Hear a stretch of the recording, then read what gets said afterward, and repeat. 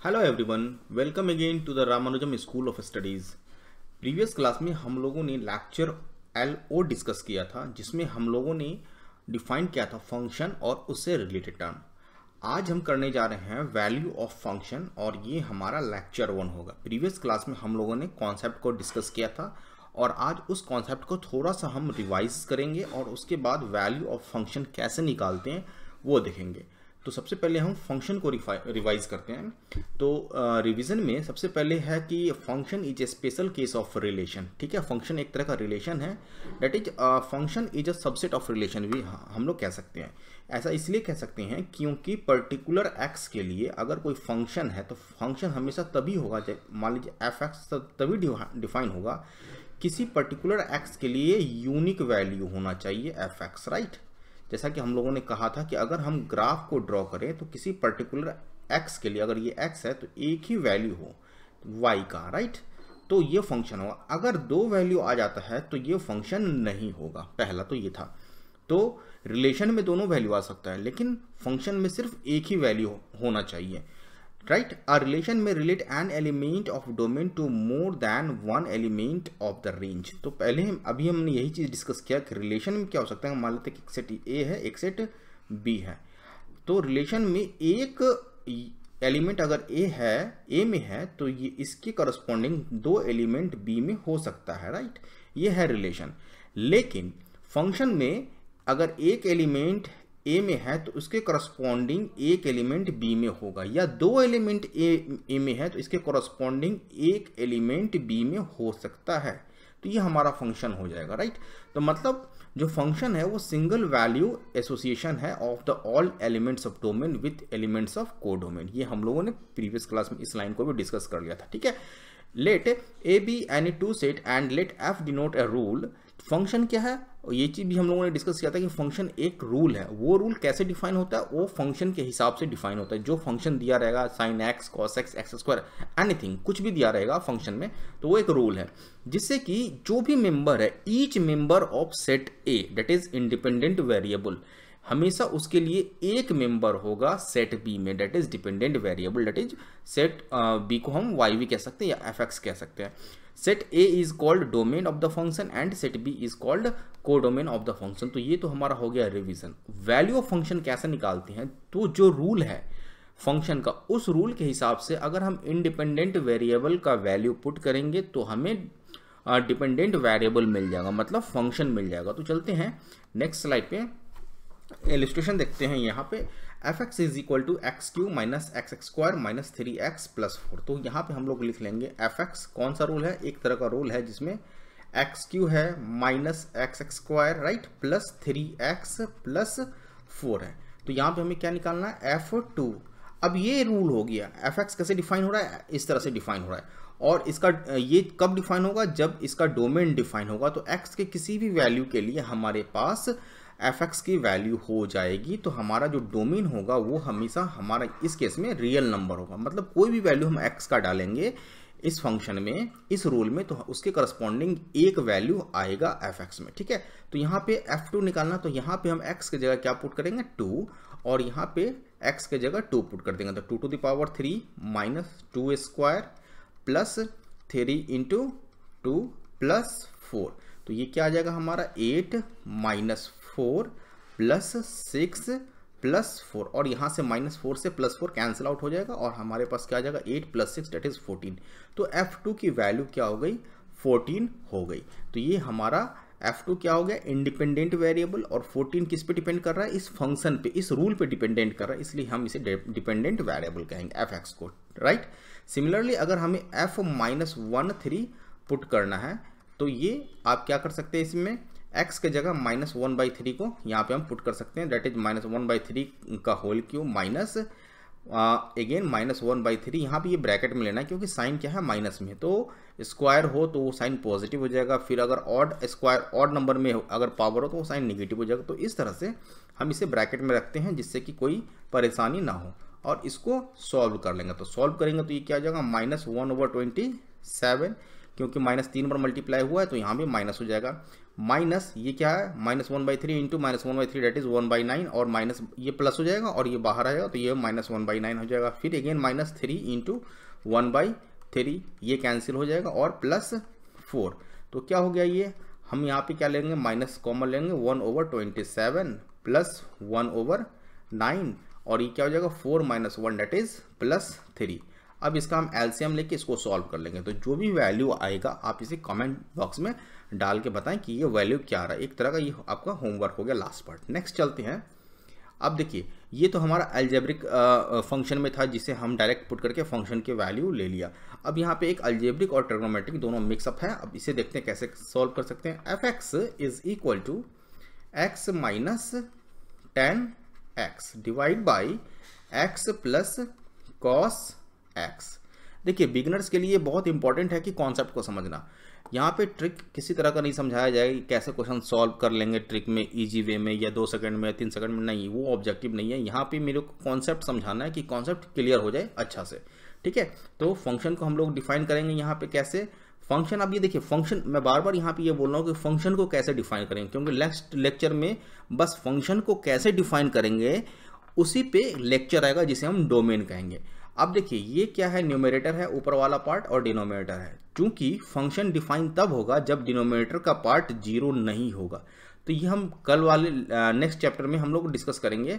तो x plus cos x does not equal to 0 होना चाहिए। अगर ये इक्वल टू 0 हो जाएगा तो ये डिनोमिनेटर में क्या जाएगा, 0 हो जाएगा, तो वो डिफाइन नहीं होगा। तो अभी हम यहाँ पे ये चीज़ को डिस्कस नहीं करेंगे, बस यहाँ पे लिख सकते हैं यहाँ पे कि x plus cos x does not equal to 0। अब हमें क्या निकालना है इसमें, आप f π/4 निकालना, ठीक है। तो f π/4 अगर हम यहाँ पे पुट करेंगे x की जगह तो क्या आ जाएगा, ये π/4 x की जगह माइनस 10x, तो 10 π/4, और π/4 कितना होता है 45 डिग्री, ये पता है। अगेन यहाँ पे हम π/4 करेंगे प्लस कॉस π/4, राइट, हो गया ये चीज। अब ये पुट कर देंगे वैल्यू क्या आ जाएगा हमारा, π/4 माइनस 10 π/4 क्या होगा, 10 45 डिग्री 1 होता है तो ये 1 हो गया, π/4, राइट। और यहाँ पे हमारा cos 45 डिग्री, नॉट 10 है, ये गलती हो गई यहाँ पे, cos 45 डिग्री, cos 45 डिग्री क्या होता है 1/√2। अब इसे हमें सॉल्व करना, तो सॉल्व कैसे करेंगे, π-4 डिवाइड बाई 4, ऊपर का एलसीएम हो जाएगा और नीचे का एलसीएम क्या हो जाएगा 4√2, तो ये ऊपर चला जाएगा मल्टीप्लीकेशन के साथ, डिवाइड बाई ये क्या हो जाएगा √2 पाई प्लस, अब ये क्या हो जाएगा हमारा, अगर हम एलसीएम ले लेंगे तो यहाँ पे ये हो जाएगा हमारा 4, क्लियर। अब 4 से 4 कैंसिल आउट हो गया, तो जो वैल्यू आया वो आ गया √2 into pi minus 4 divide by √2 pi plus 4। इस तरह से हम आंसर को लिख सकते हैं, या एक्सटेंड करके भी लिख सकते हैं, या वैल्यू डाल के भी लिख सकते हैं। तो बेसिकली फंक्शन की वैल्यू कैसे फाइंड करनी है, तो x की जगह वैल्यू डालना है इंडिपेंडेंट वेरिएबल पे और उसे सॉल्व करके हमें f(x) निकालना है। चलते हैं नेक्स्ट क्वेश्चन पे। नेक्स्ट क्वेश्चन है again f(x) this is equal to x² plus 1 divide by x। अब क्या निकालना है हमें, tan, यहाँ पे f tan थीटा निकालना है, तो यहाँ पे हमें क्या निकालना है, f tan थीटा। अब देखिए f tan थीटा क्या हो जाएगा, जहाँ जहाँ x है, x के जगह वहाँ पे हमें क्या tan थीटा पुट करना होगा, ये ट्रिग्नोमेट्रिक आ गया, tan² theta plus 1 divide by tan theta, बहुत ईजी है। और हम जानते हैं कि फॉर्मूला होता है हमारे पास, आइडेंटिटीज होती है, sec² theta minus tan² theta is equal to 1 trigonometry से। तो यहाँ से हम लोग लिख सकते हैं sec² theta this is equal to 1 plus tan² theta. अब देखिए 1 प्लस tan² थीटा को क्या लिख सकते हैं, sec² थीटा, तो यहाँ पे हम लोग लिख देते sec² theta, right, divide by tan theta. और एक और स्टेप आगे जाएंगे सिंप्लीफिकेशन के लिए, तो sec² थीटा को, क्योंकि sec थीटा cos थीटा का रेसिप्रोकल होता है, तो यहाँ आप लिख सकते हैं cos² theta multiply by tan theta को क्या लिख सकते हैं, sin theta divide by cos theta. अब ये cos थीटा एक से स्क्वायर वाला टर्म कट जाएगा, तो f tan थीटा क्या आ जाएगा 1/cos theta into sine theta. और इसको हम क्या लिख सकते हैं, 1/cos theta into 1/sin theta, और 1/cos थीटा को क्या लिख सकते हैं sec theta into 1/sin theta को क्या लिख सकते हैं cosec थीटा। इसके बाद फर्दर हम सिंप्लीफिकेशन नहीं कर सकते हैं। तो ये हमारा हो गया f tan थीटा का वैल्यू। तो यहाँ से हम वैल्यू ऑफ फंक्शन निकाल सकते हैं। क्लियर? चलते हैं नेक्स्ट क्वेश्चन पे। ये सारे क्वेश्चन इलस्ट्रेशन में है जो कि आपको करना। अब देखिए ये क्वेश्चन है, you have to prove that F tan theta is equal to cos 2 theta. तो फंक्शन यहाँ पे है F T, this is equal to 1 minus T square divide by 1 plus T square, right. और आपको क्या प्रूफ करना है, यहाँ पे प्रूफ करना है tan theta is equal to cos 2 theta. तो फंक्शन ऑफ टेन थीटा ये निकालना है। बेसिकली लेफ्ट हैंड साइड अगर ले ले तो फंक्शन ऑफ टेन थीटा निकालना है। तो यहाँ से हम लोग 1 माइनस टेन थीटा की जगह लिख सकते हैं क्या, ten square theta divide by 1 plus ten square, right, ten square theta. और हम इसे क्या करेंगे, 1 minus sine square theta divide by cos square theta में ले जाएंगे। सिमिलरली यहाँ पे 1 प्लस टेन स्क्वायर थीटा को क्या लिख सकते हैं, sine square theta divide by cos square theta. Further एक स्टेप और लिख सकते हैं, यहाँ पे एलसीएम अगर लेंगे तो cos square theta minus sine square theta हो जाएगा ये, तो ये हो जाएगा। यहाँ पे हम लिख सकते हैं cos square theta minus sine square theta divide by cos square theta. और नीचे वाला पार्ट में ये क्या हो जाएगा, cos square theta plus sine square theta. अगर हम एलसीएम लेंगे तो यहाँ पे हम लिख सकते हैं sine square theta plus cos square theta divide by कौन सा बच गया, कॉस स्क्वायर थीटा। अब देखिए यहाँ पे कॉस स्क्वायर थीटा कट गया और cos square theta minus sine square theta क्या होता है, कॉस 2 थीटा। और sine square theta plus cos square theta क्या होता है, ये 1 होता है। तो ये हमारा आ गया कॉस 2 थीटा। तो बहुत इजी क्वेश्चन था फंक्शन का ये, लेकिन ये इस तरह का क्वेश्चन जनरली छोटे मोटे एग्जामिनेशन में पूछ दिया जाता है, इंजीनियरिंग एंट्रेंस एग्जामिनेशन में। तो आपको वैल्यू ऑफ फंक्शन, अच्छा और एक चीज़ और, इस तरह का क्वेश्चन जो फंक्शन है एप्टीट्यूड में भी पूछ दिया जा सकता है। मतलब इंजीनियरिंग एग्जामिनेशन में, स्टेट लेवल के एग्जामिनेशन में, या सीबीएसई बोर्ड किसी में भी पूछ सकता है। तो बेसिकली छोटे छोटे क्वेश्चन को अगर हम सॉल्व करें और उसके पीछे के कॉन्सेप्ट को अगर हम लोग समझ लें कि क्या है, तो इस छोटे छोटे क्वेश्चन को जोड़ के हम आईआईटी, जेई, मेंस, एडवांस किसी भी तरह के क्वेश्चन को, हम ओलंपियाड किसी भी तरह के क्वेश्चन को सॉल्व कर सकते हैं। तो बेसिकली आपको कॉन्सेप्ट क्लियर होना बहुत जरूरी है। अच्छा ये क्वेश्चन है, बहुत अच्छा क्वेश्चन है और इस क्वेश्चन पे थोड़ा सा टाइम लग सकता है, लेकिन घबराने की कोई जरूरत नहीं है। जैसे ये F x is equal to क्या दे रखा है, 1 over x divide by 1 minus x. Clear? ये दे रखा है। अब हमें क्या प्रूफ करना है, एफ एक्स देखिए कितना लंबा लग रहा है, ये F x into F x x square, right, divide by ना F x into F x square divide by 1 plus F x, ध्यान से देखेंगे 1 प्लस एफ एक्स का स्क्वायर ऐसे है, ठीक है। अब ये देखने में बहुत भारी भरकम क्वेश्चन लग रहा है, लेकिन है क्या, ये बहुत इजी। क्यों? ये इसलिए है क्योंकि अब ये LHS अगर ये चीज़ है और ये किसके बराबर होना चाहिए, हाफ के बराबर, तो इसे हम एफ एक्स की जगह यहाँ पे ये चीज़ पुट कर देंगे तो क्या आ जाएगा, 1 over x divide by 1 minus x multiply by, अब देखिए यहाँ पे x की जगह क्या आ गया, एक्स एक्स स्क्वायर आ गया, तो ये क्या हो जाएगा 1 plus x x square, right, divide by 1 minus x square. ये न्यूमरेटर का पार्ट है। डिनोमिनेटर के पार्ट में चलते हैं। 1 प्लस एफ एक्स क्या है हमारा, अब यहाँ पे एफ एक्स का एक्स स्क्वायर है ना कि एक्स एक्स स्क्वायर। ध्यान दीजिए दोनों में डिफरेंस है, ऊपर वाले में भी और नीचे वाले में भी। तो एफ एक्स का वैल्यू क्या है यहाँ पे 1 plus x divide by 1 plus, यहाँ पे माइनस है, 1 माइनस एक्स का स्क्वायर। ओके, अब कोई प्रॉब्लम, मेरे ख्याल से कोई प्रॉब्लम नहीं। अब यहाँ पे हम क्या कर सकते हैं, देखिए कैंसिल कर सकते हैं, 1 plus x divide by 1 minus x, clear, multiply by 1 plus x x square ये था, और ये ए स्क्वायर माइनस बी स्क्वायर है, तो इसको हम क्या लिख सकते हैं, 1 plus x into 1 minus x, right. ये न्यूमरेटर का पार्ट हो गया।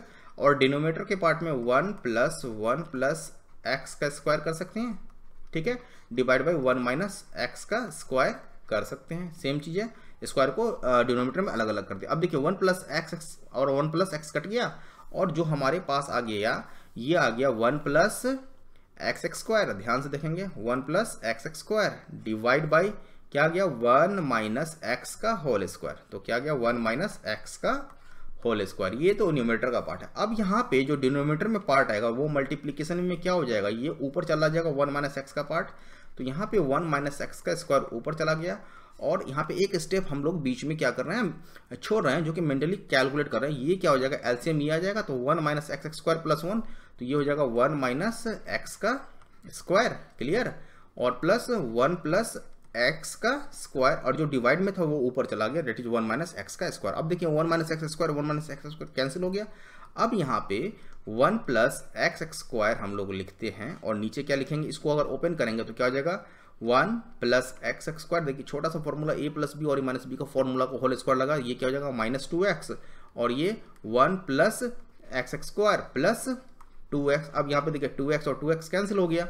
अब बचा क्या हुआ हमारे पास 1 plus x square divide by, देखिए 1 प्लस एक्स स्क्वायर एक बार यहाँ आ गया और एक बार यहाँ आ गया, मतलब हम लोग क्या लिख सकते हैं 2 इंटू 1 प्लस एक्स स्क्वायर और ये पार्ट कैंसिल हो गया, क्या आ गया 1/2, क्या आ गया LHS is equal to RHS। तो यहाँ पे प्रूफ हो गया। अब ये क्वेश्चन देखने में ऐसा लग रहा था कि बहुत टफ क्वेश्चन है, लेकिन बेसिकली ये छोटे छोटे कॉन्सेप्ट को जोड़ के बनाया गया क्वेश्चन है, जिसमें हम फंक्शन का वैल्यू कैसे पुट करते हैं वो देखा गया है। यहाँ पे अलजेब्रा को कैसे सॉल्व करते हैं, फ्रैक्शन को कैसे सॉल्व करते हैं, राइट। तो a प्लस बी स्क्वायर को फॉर्मूला, a माइनस बी का स्क्वायर का फॉर्मूला, तो ये छोटे छोटे कॉन्सेप्ट को किया गया और इस तरह का क्वेश्चन जो स्टेट लेवल का एग्जामिनेशन है उसमें फ्रिक्वेंटली पूछा जाता है। और ये भी ऐसा नहीं कि अच्छे मार्क्स में पूछा जाता है इस तरह का क्वेश्चन, बट क्वेश्चन देख के ही लोग डर जाते हैं, स्टूडेंट डर जाते हैं कि ये क्वेश्चन काफ़ी टफ होगा तो पहले स्किप कर देते हैं। नहीं, क्वेश्चन का बेसिक कॉन्सेप्ट एटलीस्ट एक बार पेपर में, किसी भी तरह का पेपर हो तो एक बार क्वेश्चन को पढ़ने और समझने, मतलब 1 मिनट का टाइम कम से कम देना ही चाहिए, जिससे कि आपको क्लियर हो जाएगा। अगर आपका कॉन्सेप्ट क्लियर होगा तो वो क्वेश्चन सॉल्व हो जाएगा। नेक्स्ट है, देखिए बहुत अच्छा क्वेश्चन है, मतलब बेसिक कॉन्सेप्ट पे है। fx is equal to 3x square minus 2। अब x बिलोंग्स टू क्या है 1 2 3 4 5। अब इस क्वेश्चन में कह रहा है कि रेंज फाइंड करना। तो हम लोगों ने कहा था कि a अगर एक सेट a है और एक सेट b है तो फंक्शन एक नियम होता है, मान लेते हैं ये fx एक ऑपरेशन होता है जिसमें a को हम डोमेन कहेंगे और डोमेन में क्या है ये 1 2 3 4 5, 1 2 3 4 और 5, और b में इसके कॉरस्पॉन्डिंग जो यूनिक वैल्यू आएगा तो उसे हम क्या कहेंगे रेंज। तो हमें क्या निकालना है रेंज, मतलब सेट b निकालना है यहाँ पे।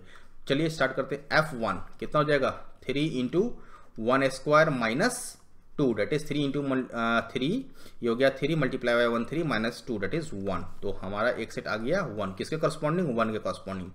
f2 कितना हो जाएगा 3 इंटू, अगर 2 पुट करेंगे तो 4 मल्टीप्लाई बाय 2 कितना हो गया 10। तो दूसरा f2 क्या हो जाएगा 2, किसका f2 के कॉरस्पॉन्डिंग आ गया, राइट। f3 क्या हो जाएगा 3 into 3 square that is 9 minus 2 कितना हो गया 27 माइनस 2 25। तो तीसरा सेट क्या हो गया यहाँ पे 25, तीसरा नंबर। ये किसके कॉरस्पॉन्डिंग होंगे 3 के corresponding. Similarly you have to find the value of f4 and you have to find the value f5 and आपको कंप्लीट करना है कि इसका रेंज क्या होगा, मतलब सेट बी में कौन कौन से एलिमेंट्स होंगे, राइट। तो इस तरह का भी क्वेश्चन अच्छा है और ये पूछ दिया जाता है। चलिए अब है question if fx is equal to, देखिए ये भी कुछ टफ लग रहा है लेकिन बहुत इजी क्वेश्चन है। इफ fx क्या fx इज इक्वल टू क्या है t4 plus T square plus 1 divide by T square, right, ये दे रखा है। तो यहाँ पे पुट करना है कि ft और हमें प्रूफ करना है ft और f1 ओवर t दोनों बराबर होगा। तो सबसे पहले LHS ले लेते हैं। तो इस केस में ft क्या हो जाएगा, देखिए ft is equal to T square, right. ft this is f, यहाँ पे x है, यहाँ पे ft ले लेते हैं, ठीक है। ft is equal to t4 plus T square plus 1 divide by T square, ये तो ft हो गया। और f1 ओवर t को अगर हम सॉल्व करें तो ये क्या हो जाएगा 1 ओवर t4।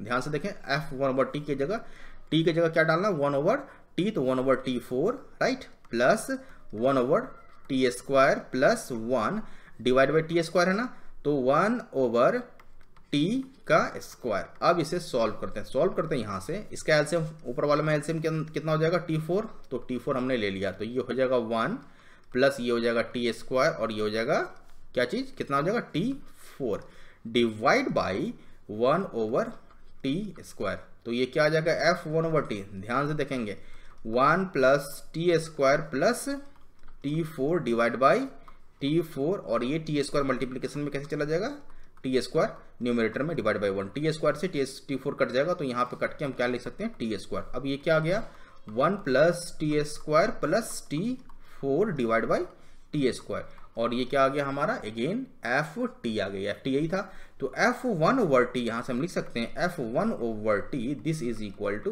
F T. तो ये हमारा प्रूफ हो गया।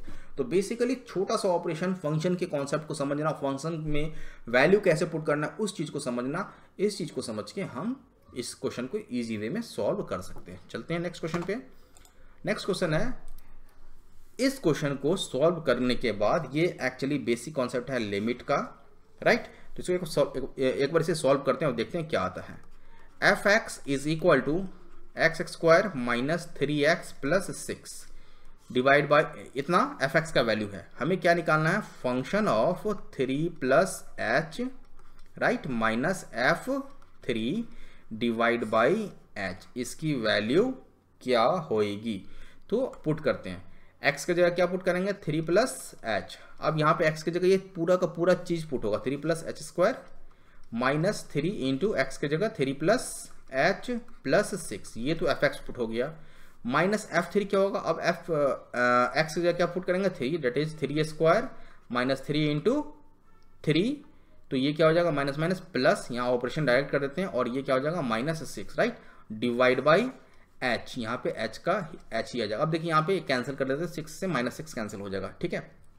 अब इसको हम 9 plus H square plus 6h, ठीक है, स्क्वायर के फॉर्म में स्क्वायर का फॉर्मूला लगा दिया, a प्लस बी का स्क्वायर का फॉर्मूला। अब ये क्या हो जाएगा, 9 माइनस 9h, इसे ओपन कर दिया, और ये क्या हो जाएगा माइनस 9, और ये क्या हो जाएगा प्लस 6 डिवाइड बाई h। अब देखिए 9 से 9 कैंसिल हो गया, ओके, और क्या कैंसिल हो सकता है, और यहाँ पे कुछ कैंसिल होने के लिए है नहीं, तो यहाँ पे हम क्या करेंगे, एच स्क्वायर लिख लेंगे, right, H square plus 6h, क्या आ गया ये 6h minus 9h, date is minus 3h, और minus 9 plus 6 date is minus 3 divide by h, clear. तो ये हो गया हमारा एफ एक्स का वैल्यू, राइट। तो f3 plus H minus, date is this is the value of f3 plus H minus f3 divide by h। तो इस तरह से फंक्शन में ये वैल्यू डाल के जो भी क्वेश्चन दिया रहेगा उसे हम इजी वे में सॉल्व कर सकते हैं। चलते हैं नेक्स्ट क्वेश्चन पे, ठीक है। अब ये क्वेश्चन है F x this is equal to log, question इस तरह से 1 minus x divide by 1 plus x. F x का वैल्यू ये है, हमें प्रूफ करना है f2 into 1 plus x square this is equal to twice of F x. ये बहुत इजी क्वेश्चन है, कुछ नहीं करना है, यहाँ पे एफ एक्स है ना, तो f2x divide by 1 plus x square यहाँ पे हम लोग डालते हैं, ठीक है। ये क्या आ जाएगा, लॉग 1 माइनस x के जगह ये पूरा का पूरा टर्म जाएगा, 2x divide by 1 plus x square divide by 1 plus x square, ठीक है। तो ये हमारा पे 1 प्लस ये x है, तो x की जगह क्या जाएगा 2x divide by 1 plus x square, right. अब इसी को हमें सॉल्व करना है, तो एक्सप्रेशन ले लेते हैं यहाँ पे थोड़ा सा स्पेस बचाने के लिए। लॉग ये क्या आ जाएगा 1 plus x square minus 2x divide by 1 plus x square, okay, divide by ये एलसीएम क्या हो जाएगा 1, तो 1 plus x square plus 2x, 1 plus x square plus 2x divide by 1 plus x square. अब देखिए ये जो है मल्टीप्लीकेशन में करेंगे तो रिवर्स हो जाएगा, तो 1 plus x square 1 plus x square cancel हो जाएगा, तो ये किसके बराबर हो जाएगा, log 1a square minus 2ab plus b square that is 1 minus x का स्क्वायर हो जाएगा, राइट। लिख लेते हैं यहाँ पे, डिवाइड बाई ये क्या हो जाएगा 1 प्लस एक्स का स्क्वायर हो जाएगा, यही चीज है ना, तो स्क्वायर हो गया। तो फाइनली हम लोग क्या लिख सकते हैं, log 1 minus x divide by 1 plus x का स्क्वायर। और चूंकि लॉग में ये पावर क्या आ जाएगा लॉग के मल्टीप्लीकेशन में, तो हम लोग क्या लिख सकते हैं 2 log 1 minus x divide by 1 plus x, और log 1 minus x divide by 1 plus x क्या था, date is the F x. तो यहां से ये हो गया 2f(x), क्लियर। तो यहाँ से हम लोग इस चीज़ को प्रूव कर लिए। तो अभी तक हम लोगों ने बहुत सारे क्वेश्चन सॉल्व किए फंक्शन पे, मतलब वैल्यू ऑफ फंक्शन पे। कुछ क्वेश्चंस और हैं इसमें जो कि आपके होमवर्क के लिए दिया जा रहा है। आप देखिए फंक्शन दे रखा है b into x minus A divide by B minus A and a into x minus B into divide by x minus B. तो आपको प्रूव करना है function of a plus B divide this is equal to function of date is size या also function of a plus function of b। ये एक आपका homework हो गया। इस क्वेश्चन में डरना नहीं है, जैसे जैसे क्वेश्चन दिया हुआ है उसे पढ़ना है, समझना और सॉल्व करना है। एक बार आपसे अगर क्वेश्चन सॉल्व होना स्टार्ट हो गया तो जो कॉन्फिडेंस आएगा उस कॉन्फिडेंस पे बाकी के क्वेश्चन इजी वे में सॉल्व। तो आज के लिए हम लोग इतना ही रखते हैं। नेक्स्ट क्लास में हम लोग डिस्कस करेंगे अगेन क्लास 12 में फंक्शन ही चैप्टर रहेगा, लेक्चर 2 होगा, लेकिन उस नेक्स्ट लेक्चर में हम लोग डिस्कस करेंगे डोमेन ऑफ अ फंक्शन।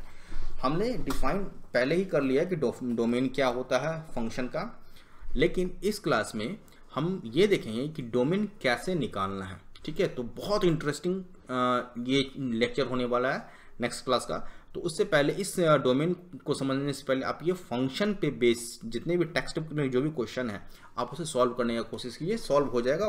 अगर सॉल्व नहीं होता तो वीडियो दोबारा देखिए, कॉन्सेप्ट को सबसे पहले क्लियर कीजिए और ये सॉल्व करने का कोशिश कीजिए। ठीक है, तो आज के लिए इतना ही रखते हैं।